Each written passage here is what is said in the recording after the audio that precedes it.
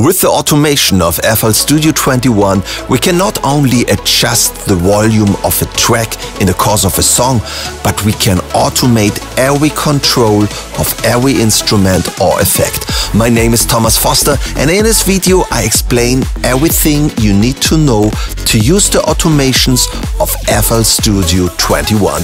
Good to have you here. Let's go.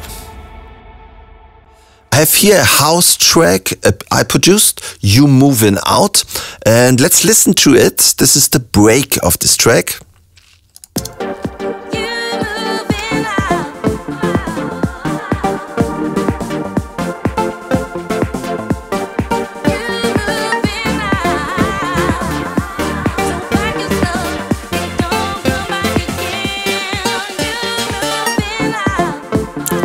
Alright, and now we want to make an automation for this synthesizer with a filter. So let's go to the mixer. Let's go here and select the synthesizer track. We also make it solo, so we really can listen to the synthesizer. We want to start here.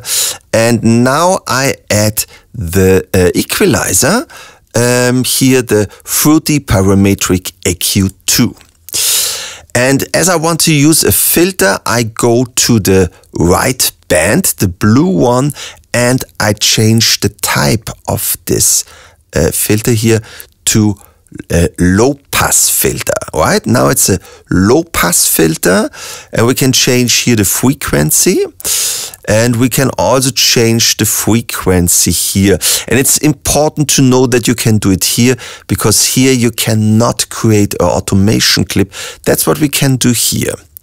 I want to change here the bandwidth of this filter, so let's go down a little bit, so we have this peak here, so we hear more this movement. Now let's listen what we can do with this filter.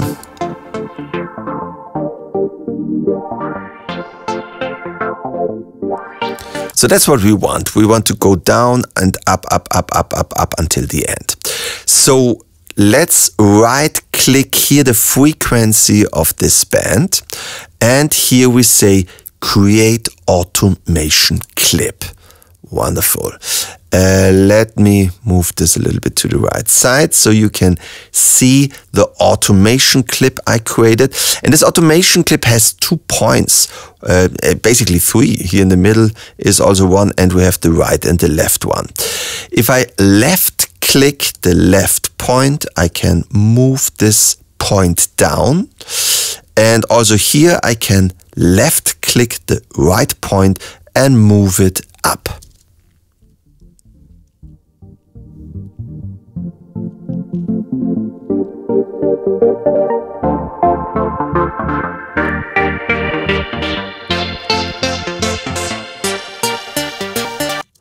I like the behavior on the right side. I don't like it on the left side because we don't hear it here. I want to hear something.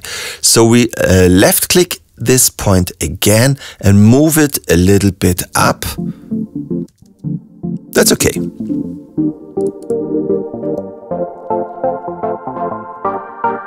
So now you may ask, what is this point for? With this point you can make curves. So we can move slowly in the beginning and then go up faster at the end, or we can do the opposite. Let's listen to this.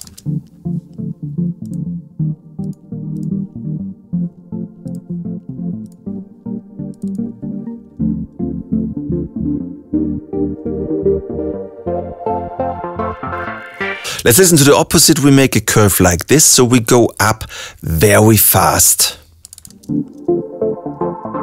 and then very slow. In this case, I liked it more like it was in the beginning. I just want to demonstrate you what you do with this point. You also can right-click this line here to create a new point like this and like that.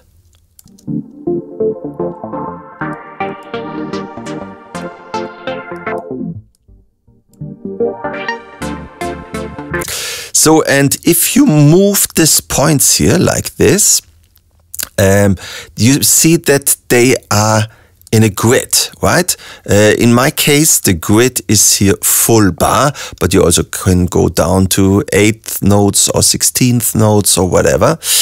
And if you don't like this, you simply can use the Alt or Option key to move this without a grid, okay? Wonderful. And you can right-click the point to delete it, very easy. But did you see that? There is another nice option. We have different modes.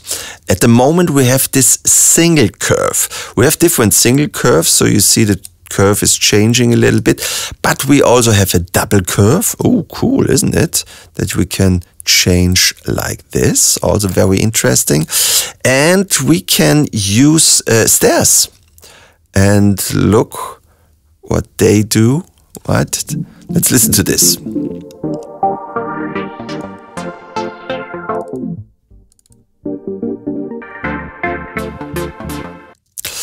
And beside the stairs, we also have smooth stairs, pulse, look like this, and waves.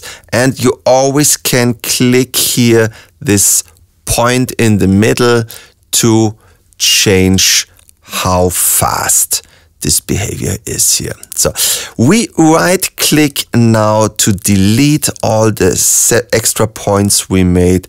Maybe we make a very smooth curve, and I like it like this, but I would like to add a reverb at the end. So let's go again here to our mixer. We have selected the synthesizer, and we have to move this so you can see it. Now we add a little reverb. Where is it? It should be here.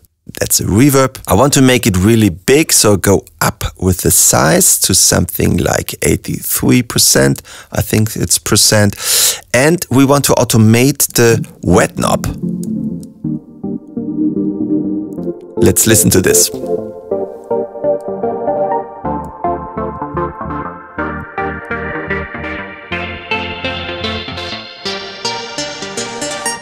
So just at the end, I want to add a little reverb.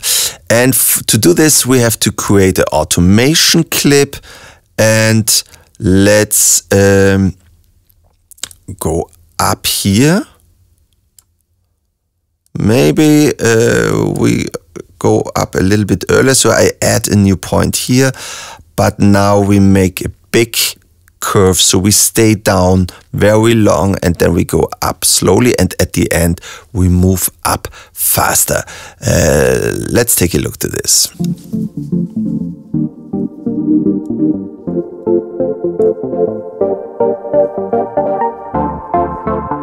Now it's coming.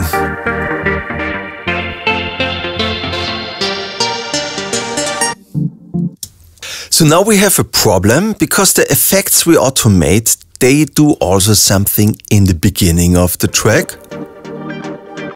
And they do also something at the end of this part. Let's listen here. Still the reverb is here and I don't want that. So what can we do? We can automate this button here that turns the effects on or off. So we can say in the beginning of this track, I want the effect to be off, bypass, you also would say. And where this break is happening, I want it to be on. So to do this, we right click here this button and we say create automation clip. Let's take a look that this is on. All right. And the effect should go on here at this point, but maybe we need another point. So we go down here and up here. And then we want exactly at this point one knob to turn it on and one to. So with 4 points, we defined exactly where to turn on the effect. Now we want to copy this automation also to the second button. We don't want to do it again. We want to copy it. So what we do is we double click this clip here, and here is this little arrow, and if we click here we can say copy state. So we copy the automation by saying copy state, and now we go to the mixer to the second button we want to automate. That's the reverb. What we did is the parametric EQ2, but now we want to automate the on-off button of the reverb. So we go with the right button to get this menu and say create automation clip. Wonderful. We double click this one here, click on this arrow and say paste state. And now we have the same automation exactly on the beginning of this part and at the end of this part. And now we want to look to it and to listen to it. Here it is on.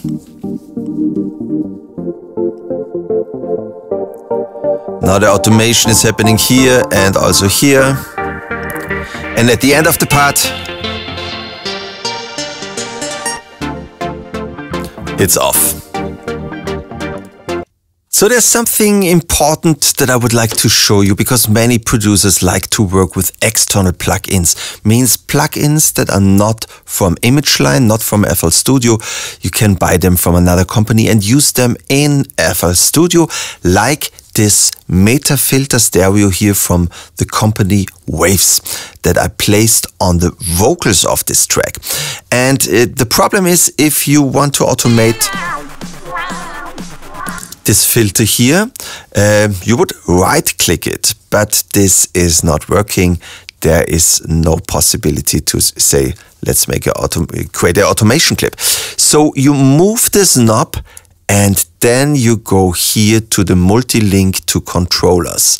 You click it with the right mouse and now you say create automation clip. And here you have the automation clip for the external plugin. Let's make it a wave to have a little bit more fun here.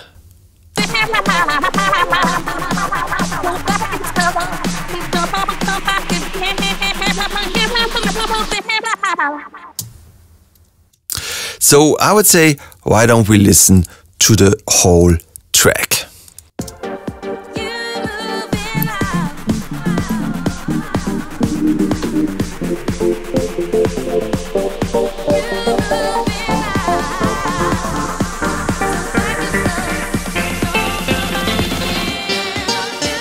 Again, if you want to listen to this track, you find a link in the description. You Movin Out by Thomas Foster and Stephen Sugar Harding. Yes, my name is Thomas Foster. I'm a music producer from Austria, as you can hear on my accent. And no, we do not have kangaroos in Austria, as this is Austria and not Australia. If you like the video, please let a like here or a comment. Thank you for watching. Always stay creative. Cheers!